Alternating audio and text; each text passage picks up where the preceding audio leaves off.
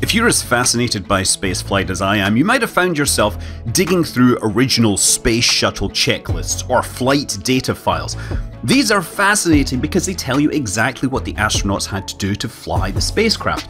These are dense documents full of terminology, abbreviations and acronyms, but one particular phrase stands out: green apple. This cryptic phrase appears in the most dire of situations where there's been a cabin breach or the crew needs to bail out in an emergency. They're not telling the crew to eat some fresh fruit. No, the green apple is a small ball attached to a wire attached to the parachute assembly, and when this is pulled, it activates the emergency oxygen supply.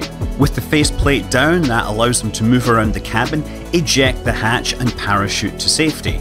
Obviously this was never used. In Challenger the crew did not have pressure suits. On Columbia that wouldn't have made a difference to the survivability of the breakup.